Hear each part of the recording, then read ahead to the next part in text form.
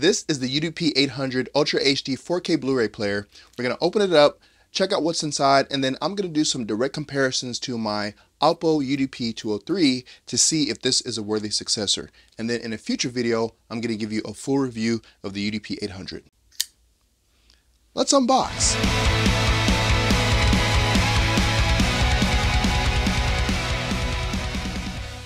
Alright, shout out to Magnetar for shipping this to me for review. It took a long time, no fault of Magnetar, but I am really excited. There's been a lot of hype around this, and it's going to be interesting to see how this compares to Oppo, because I'm pretty sure that the same people or designers, engineers that made the Oppo also had a hand in this as well. So when we open it up, you get this nice kind of banner, and it gives you some specs.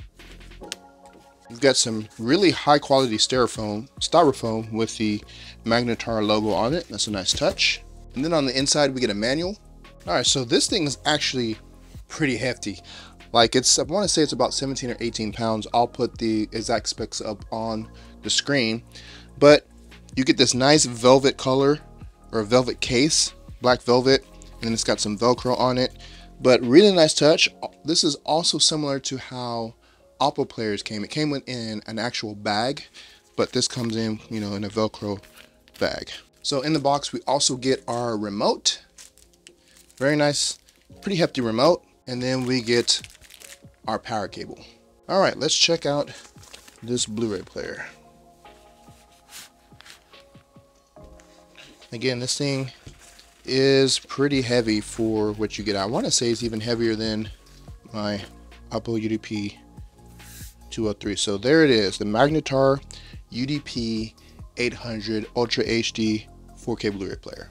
All right, so on the front we have our brushed aluminum. We have two colors. We have like a silver on the top, and on the bottom half we have kind of like a darker grayish color. But if we look on the left hand corner up at the top, we have our Magnetar logo, and then below that at the very bottom we have our one USB port, and then in the middle we have our LCD screen, and underneath that we have our tray for the 4K Blu-rays, which will open and close, and you can put your Blu-rays in there. And then next to that we have our eject button, play, pause, stop, skip back, skip forward, and our power button. And then on the back we have a gigabit LAN port. We have our HDMI 1, which is main, HDMI out 1, and then we have HDMI out 2, which is audio only. We have a USB 3.0, then we have our digital audio out, we have a coaxial and optical. Next to that we have our RS-232, and then next to that we have our analog audio out, left and right, and then we have our power outlet and a power switch right below that. All right, so if we take a look at our Oppo UDP203 versus the UDP800, one thing that's already similar is the name of these players. So they both start with UDP, and you know, again, just makes me think more and more that the makers of the Oppo also had a hand in the Magnetar. Now both have brushed aluminum, but we see some differences. So we have the Oppo logo up at top, and then the power button is on the left on the bottom as opposed to on the right with the Magnetar. On the center we both have an LCD screen followed by Ultra HD Blu-ray. However, those are reversed on the Oppo UDP203. And then next to the tray on the Oppo we have our eject button, and at the bottom we also have another USB port on the front where you can connect some external storage. And then to the right of that we see a very different orientation of our controls. So we have our play, pause, stop, skip back, skip forward. So let's take a look at the back and see the similarities. All right, so we can see on the back we do have quite a few similarities with the Oppo, but there are some major differences. So on the Oppo UDP203 we have our LAN port on the left, same orientation as the UDP800, the Magnetar. Then we also have an HDMI out main and an HDMI out audio. Next to that we have another HDMI in, so you can use the Oppo's video processing.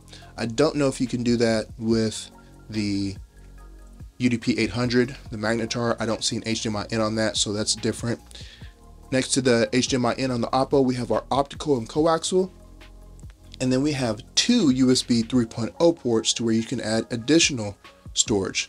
So there's only one on the back of the Magnetar UDP800. And then going back to the Oppo, we have our RS-232, and then we have two trigger ins. We have a trigger in and a trigger out.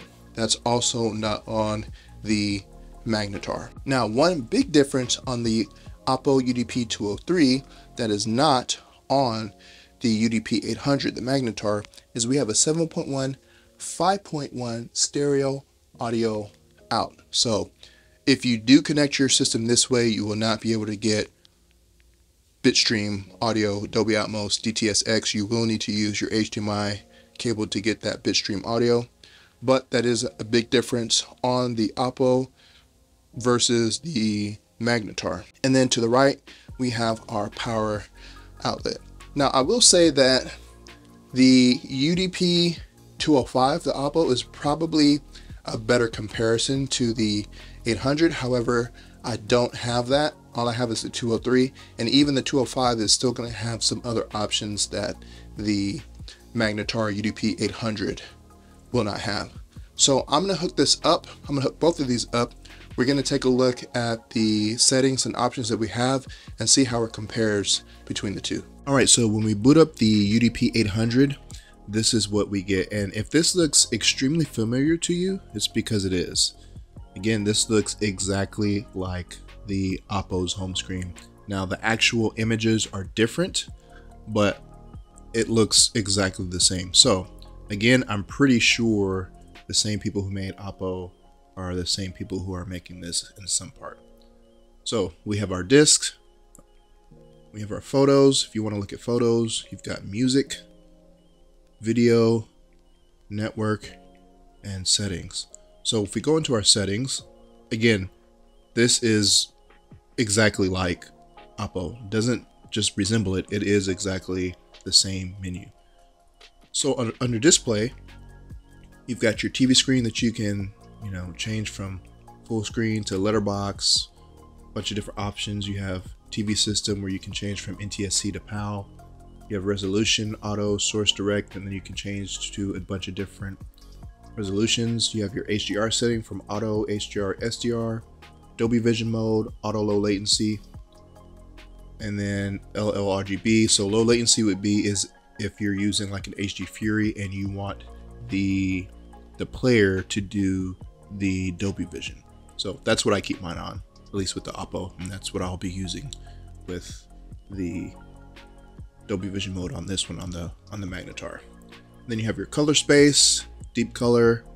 You can change that from 10 bits to 12 bits or off, and then you have 3D, and then we have for audio, you can change your HDMI to bitstream if you're using SPDIF. I don't know who's still using that, but you've got your bitstream options. You've got your max sampling frequency, DRC, SACD. If you're using this for SACD support, you can change the settings there. SACD priority, DVD audio mode, and then playback. You've got a bunch of different options in there. And then under network, you've got internet connection enable. You've got information, so it tells you next screen, connection test, IP address setting. You can change all that stuff. Security, you can change your password or create a password, parental controls, different stuff like that. Language, obviously this is going to be English for most people. And then under option, you've got your screensaver. You can turn on or off, HDMI, CC, and then some other stuff you can update and stuff like that. So if we go back, we go over to network, you can pretty much connect to all of your movies and music content over the network.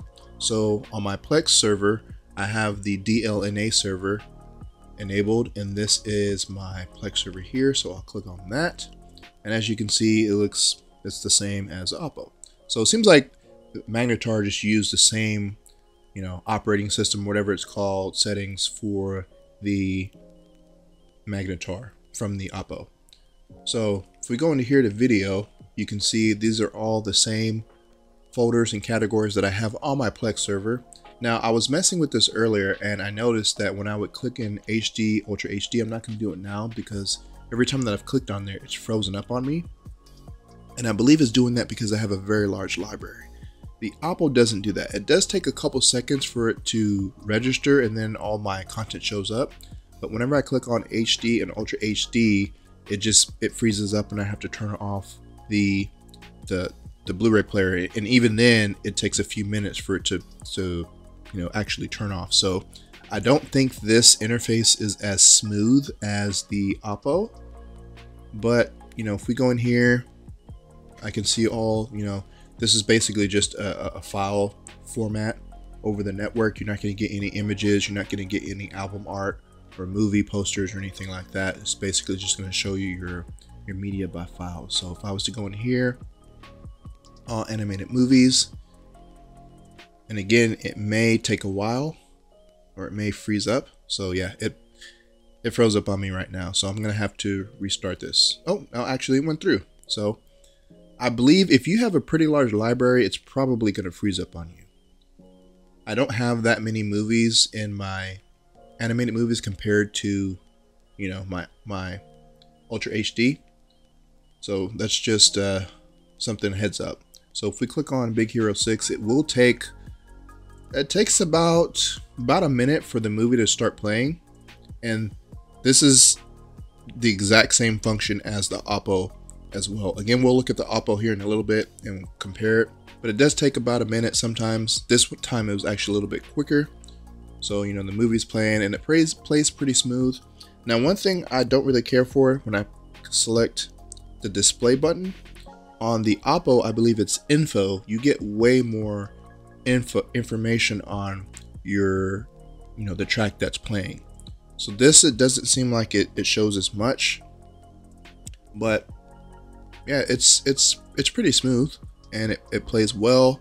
So right now I have this hooked up to my capture card. I don't have it in my theater. I will hook this up in my theater and I will be doing a full video review of the product like I normally do, but I just wanted to kind of give you guys, it's easier for me to plug this up to my capture card and capture everything that's happening on the device. So I'm going to go ahead and stop that there because Disney is probably going to hit me with a copyright strike.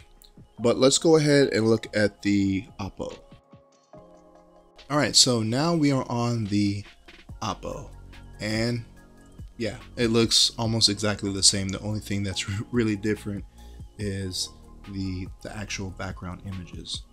So we have our discs, we have our music, photos, movies, network, setup, and I believe on this one you have favorites. This was not on the Magnetar. So we go to setup, exactly the same. And the menu may be set up a little bit differently, but it looks pretty much, the actual layout looks exactly the same. So on the Oppo, we have our playback setup. We have our video output where you can adjust the picture settings, HDR, output resolution, custom resolution. It looks like there may be a little bit more options on the Oppo than the Magnetar. And then under audio output, we've got secondary audio, HDMI format, bitstream, pretty much the same, sacd, DVD, sacd, AV sync, maybe one or two more options on the Oppo. And then under audio processing, you've got output variable, power on, volume last, maximum, dynamic range. I don't believe this menu was on the Magnetar, so this is a completely different menu option that you get with the Oppo that you don't get with the Magnetar. And then under device setup, you've got firmware information, firmware upgrade. Again, more options on the Oppo than on the Magnetar. Quite a few more options on the Oppo. Okay, and then under network, we've got our network options. So I'm actually not connected to the Ethernet right now. I'm going to get that connected, and then I will show you the DNA options. All right, so I'm connected to the internet and I'm on the network section on the Oppo. Now, one thing that you'll notice on the Oppo that you don't get on the Magnetar is you get this little logo for a Plex server. So on the Magnetar, it didn't even say, or it didn't even have a logo. It said Plex, but I think it had something else on the, where it tells you what type of, I guess, server that it is. But that's a nice little added touch on the Oppo that you get the little Plex logo. So when you click on that, I can go to video, and again, it looks exactly the same. And I'm gonna click on Ultra HD and my HD. These are where all my HD movies are. So if I click on that, it should only take a couple seconds. And yeah, so before on the Magnetar, this wouldn't even load. I would just get, it would just freeze. Now it's not showing me anything in there right now for some reason. But if I was to go to, let's go to by first letter, and then click on B, and so then it shows me my movies. So for some reason, whenever you click on all collection, it doesn't want to show me anything. But again, pretty much exactly the same. Now I will say that the Oppo seems to be moving around a little bit smoother when I'm going in and out of menus, and I'm selecting left or selecting right. So it looks like the Oppo OS, even though it's probably exactly the same, like a copy of the same operating system, it seems like on the Oppo it's a little bit smoother, and it's a little bit more polished. So that is a comparison to the Oppo and the, let me go ahead and click on it on one of the videos so you can see, just to give you guys an idea. And we'll go to animated movies. We'll go to all animated movies. And you can see it goes to my movies a lot quicker than the Magnetar. So for some reason, it's a little bit slower on the Magnetar.